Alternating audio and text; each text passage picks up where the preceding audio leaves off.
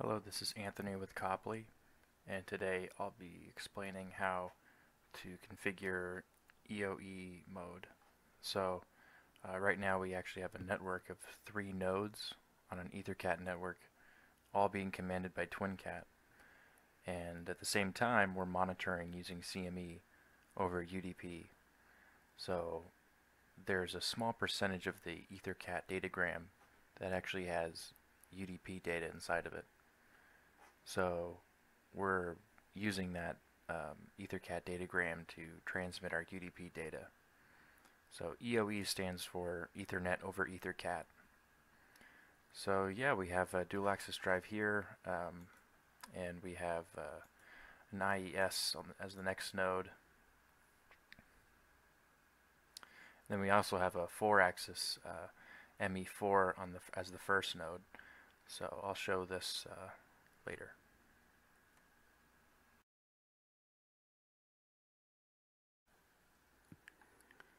So I'm connected to 3 different nodes on the EtherCAT network.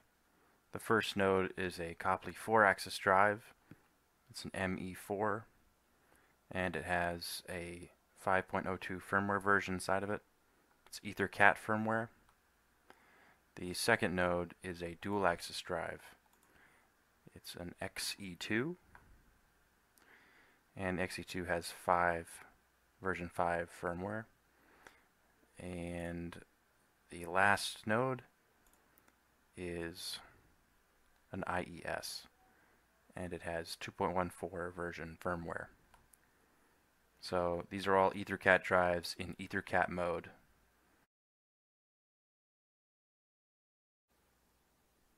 So each one of those nodes has a corresponding ESI file. Make sure that the ESI file matches the firmware version in the drive and the model that you're using.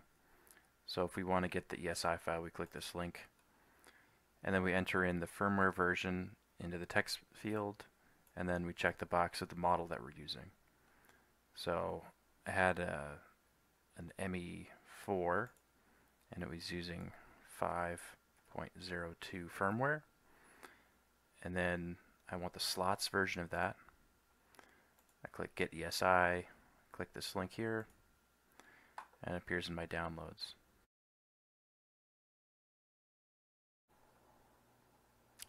And then I take those ESI files and I will copy and paste them into this file location, TwinCAT 3.1 config IO EtherCAT.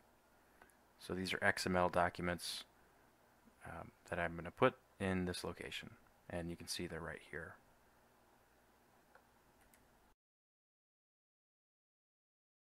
Now I'm going to open a new TwinCAT project, and I'm going to scan for devices.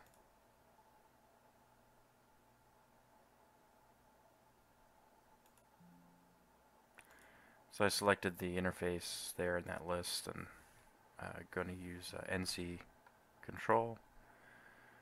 And as we can see, all 3 nodes are found.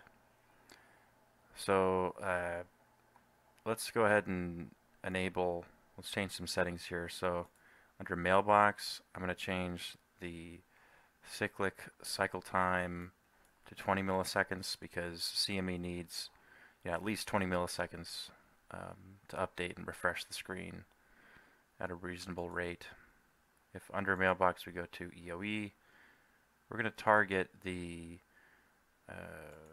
specific IP address, so we'll just say any arbitrary one that's on the same network as the default gateway. The default gateway is the exact IP address that matches the USB to Ethernet adapter that I'm using. So if I go to ipconfig /all, you can find my Ethernet adapter right here. So this is 192.168.0.98. That's the IPv4 address. So this is the gateway. So this is connected. It's just an adapter that's connected to the first node of my network, and it's just interfacing between my laptop and the cable going into the drive. So it's a USB to Ethernet adapter. So I put that IP address in here as the gateway, and then any IP address now I can just set the first 3 bytes have to match, as you can see with the subnet mask, but the last byte should be unique, so I'll just put it as 1 there. So again, this is the ME4, this is the first node in the network. Alright, the mailbox is set, we're all ready to go, so the ME4 is configured. We'll do the exact same thing with the XE2. We'll change this to be 20. Then we'll change the IP address to use 2 this time.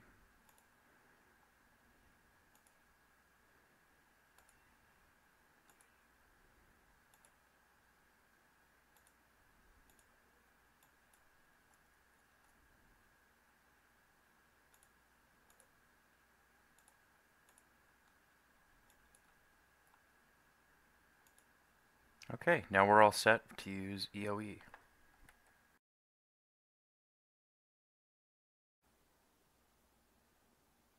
Okay, now I'm going to go ahead and activate the configuration. I'm just going to press this button here.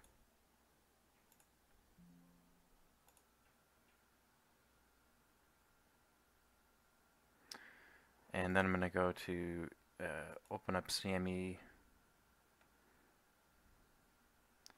And this time we're going to use UDP because the EtherCAT network is being used by TwinCAT. I'm going to select the adapter. And there we have it. All 3 devices were found.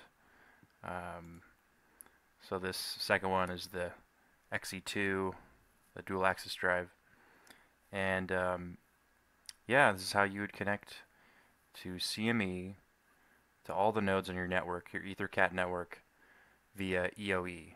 So it's, there's a small percentage of the EtherCAT datagram packet that is dedicated to UDP information, and that's what's being transmitted here and received by CME.